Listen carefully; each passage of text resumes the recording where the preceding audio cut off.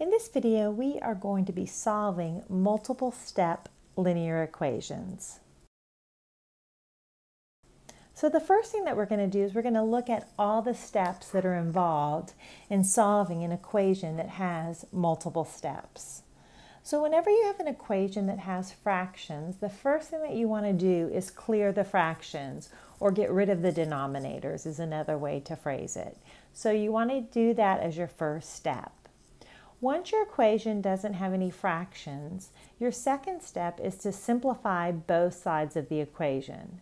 Simplifying means distributing to remove the parentheses and then combining like terms.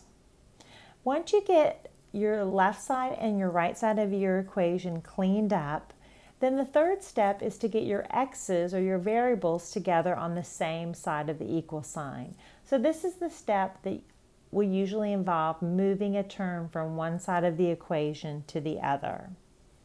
The fourth step is to get the constants together on the opposite side of the equal sign. So you're trying to get them away from your variable term.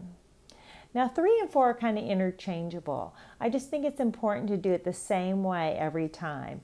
I always move my x's together or get my x's together first. Some people choose to get their constants together first. It doesn't matter. I just think it's wise to always do the same thing every time. And the very last step in solving an equation is to divide by the coefficient of x. So the division will be your last step. So the first equation that we're going to solve is 7x plus 5 minus 2x is equal to 40. So I'm going to draw my line down my equal sign, and I'm going to look to see what is the first step. I don't have fractions, I don't have parentheses to move, but on the left side of my equation, I have some like terms that I can combine. I have a 7x and a negative 2x. They're on the same side of the equation, so I'm just going to combine the coefficients. A 7 and a negative 2, when I put those together, I get 5x plus 5 is equal to 40.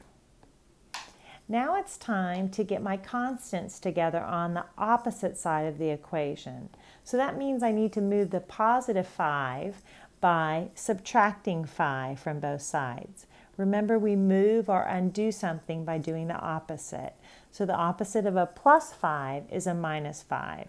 So I'm going to subtract 5 from both sides of the equation. The 5 and the minus 5 zero out, which just leaves me with 5x is equal to 35. And then that very last step is to divide by the coefficient. So the coefficient of x is 5, so I'm going to divide both sides by 5. Well, 5 divided by 5 just leaves me with that 1x is equal to 35 divided by 5 is 7. So my solution is x is equal to 7. Number 2 is 30 is equal to 5 times 2t minus 3. So when I look at this equation, there's nothing to do on the left side, it's just one term. But on the right side, I need to remove the parentheses by distributing the 5 to both terms.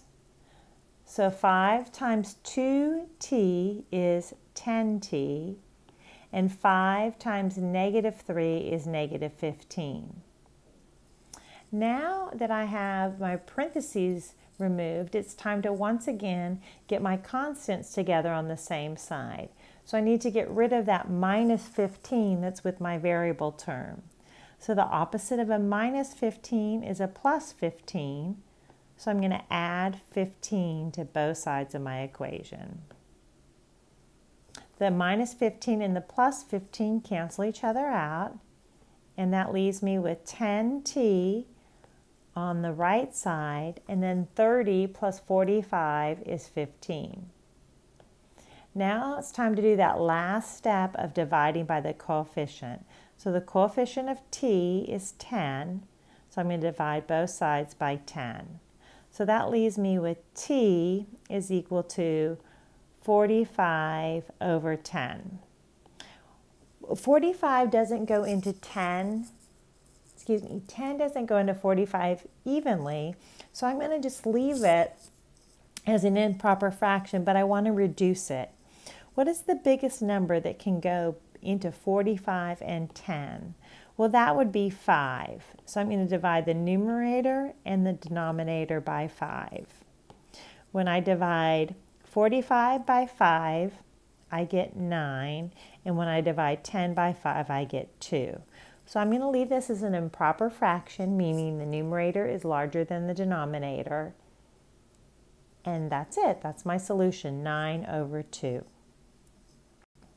Problem number 3 is x minus 3 times 2x plus 3 is equal to 11. All right, so again, you can see that there's nothing to do on that right side because I only have one term. But on the left side, I need to distribute. So I'm going to distribute the number that's in front of the parentheses, and I'm going to grab the sign. So I'm distributing a negative 3 to both of those terms. There's nothing to do with that x in front, so I'm just going to bring it down. And then I'm going to distribute. Negative 3 times 2x is negative 6x. And negative 3 times positive 3 is negative 9. Now I see that I have like terms that are on the left side of my equation, so I'm going to combine them. Remember, there's an understood 1 in front of that x. So I'm putting together a 1 and a negative 6. And when I add those together, 1 minus 6 is a negative 5x. Minus 9 is equal to 11. Now once again, it's time to get those constants together on the other side of the equation. So I want to get rid of that minus 9, which means I'm going to be adding 9 to both sides of the equation. Right? After I add 9 to both sides, I get left with negative 5x on the left side is equal to 20. All right, and now I'm going to divide by the coefficient. My coefficient is whatever is in front of x. So it's a negative 5, which means I need to divide by the negative as well. So I'm dividing both sides of my equation by negative 5. And a negative 5 divided by negative 5 leaves me with x is equal to 20 divided by negative 5 is a negative 4. So my solution is negative 4. And the last problem on this video is number 4. 5x minus 3 is equal to 2x plus 12. All right, so in this particular problem, there's no simplifying to do. We don't have any parentheses to get rid of. We don't have any like terms to combine. But we do have variables or x's on both sides of the equation and constants on both sides of the equation. So, as I mentioned before, I like to move my x term first, or my variable term. And I typically move the smaller term to the side of the larger. You don't have to have your x on the left. That's okay if you have your x on the right.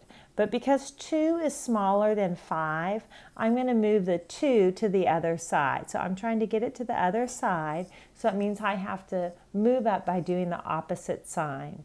So it's a positive 2x, so to move it, I need to do a negative 2x.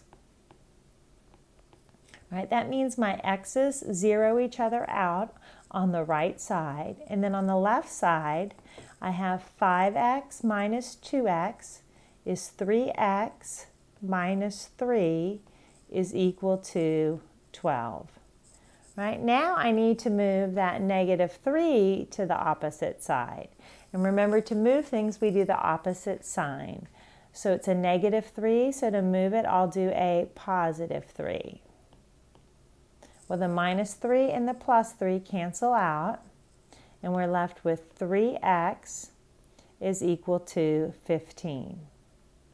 And then it's that last step of dividing by our coefficient. Our coefficient is 3, so when we divide both sides by 3, we're left with x is equal to 5.